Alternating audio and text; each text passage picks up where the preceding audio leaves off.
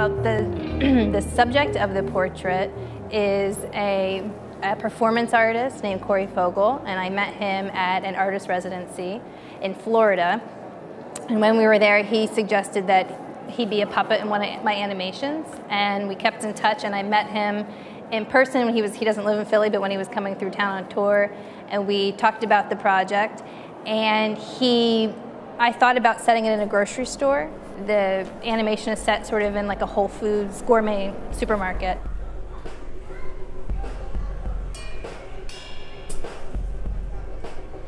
And he mentioned that he had just had a strange experience at a Whole Foods.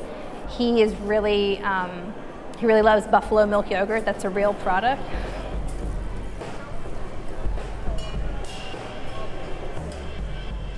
So most of the time, when I'm in the studio, I'm just painting, and I get really caught up in the details. So I try to put in a lot of almost like sight gags, little jokes in the background, so that if someone wanted to watch it a second time, there might be more there for them to see.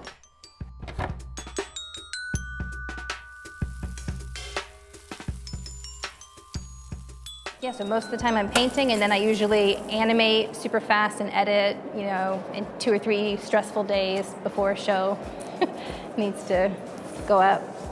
It's a lot of fun.